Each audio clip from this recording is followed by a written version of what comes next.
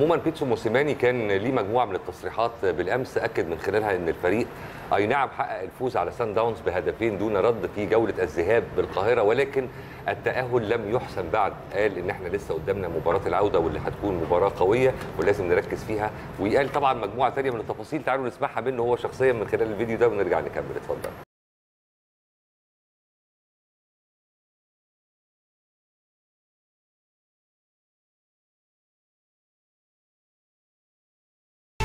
استعدادات اكيد على قدم وساق بالنسبه لهذه المباراه، يا رب يكون التوفيق معانا ان شاء الله.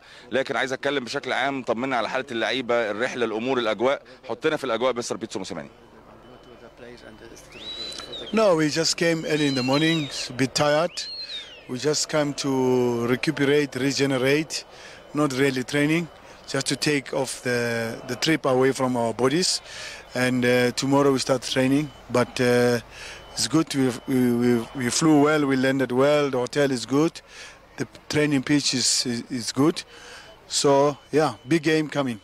بيقول لحضرتك احنا جاي النهارده الصبح مرهقين طبعا، فالنهارده مش تمرينه فعلا، هي النهارده كان زي استشفاء اكتر وعشان يخش في يعني في الاجواء. بس بيقول بوجه عام التمرين طبعا هيبدا بكره، وبيقول بوجه عام الحاله كويسه، الفندق كويس، الاقامه كويسه، الملعب كويس، وهم بيستعدوا. ال 90 دقيقة الأولى بتكون أسهل من ال 90 دقيقة الثانية، 90 دقيقة الثانية بتكون أصعب، احنا عارفين إن يمكن ربنا وفقنا في المباراة الأولى، لكن جاهزية إزاي؟ مستر بيتسو بيفكر إزاي؟ موزع الجيم إزاي بشكل عام في ال 90 دقيقة القادمة مع ميمولي دي سان داونز؟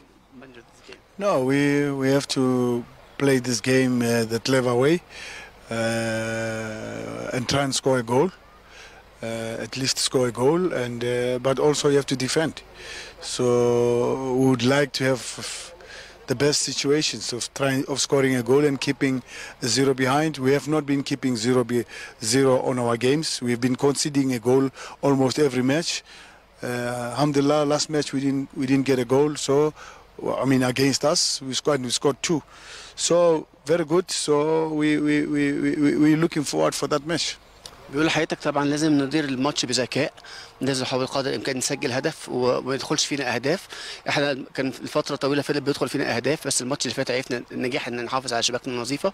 فطبعا افضل سيناريو انك تسجل جون وما يدخلش فيك، لكن بس على الاقل ان شاء الله نحاول قدر الامكان نحقق اللي احنا عاملينه عشان التاهل، اللي احنا حضرناه عشان التاهل، ان احنا نحافظ على شباكنا النظيفه وما يدخلش فينا ونسجل هدف، يدخل فينا اهداف ونسجل هنا في بريتوريا يعني. اخيرا يمكن الشيء الاكيد اللي بيسعد مستر بيتسو موسيماني وهو عوده عدد كبير من اللاعبين اللي كانوا مصابين، على راسهم علي معلول، حمدي فتحي، سعد سمير، اكرم توفيق، مع التوليفه المميزه جدا اللي بيديرها مستر بيتسو موسيماني.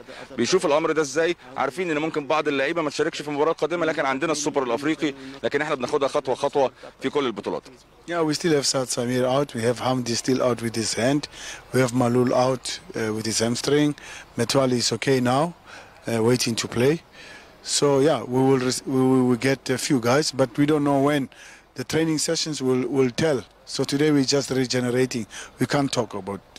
بيقولوا احنا في لعيبه رجعت، بس لسه شايفين حمدي بره وسعد بره، وعندنا معلول بيطلب الخلفيه عنده مشكله فيها، ومتولي ممكن جاهز، بس يعني التمرينات هي اللي هتقول مين هيكون جاهز، الجاهزيه لمين يكون حاضر في المباراه الجايه.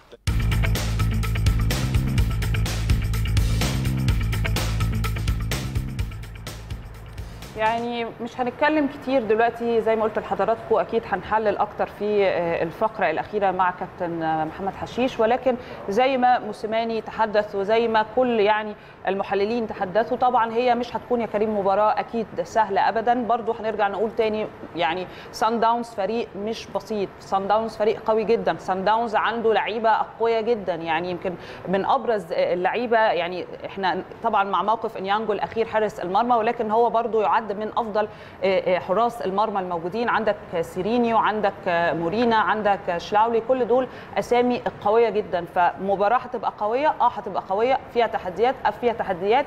نتمنى طبعا مع التحليلات المختلفه اللي احنا كنا بنتكلم فيها مع ضيوفنا ان الاخطاء اللي كانت موجوده في ماتش الذهاب ان هي ما تتكررش اكيد في الاياب. على كل حال يعني زي ما بقول تاني هنتابع كل ده بشكل اكثر تفصيلا.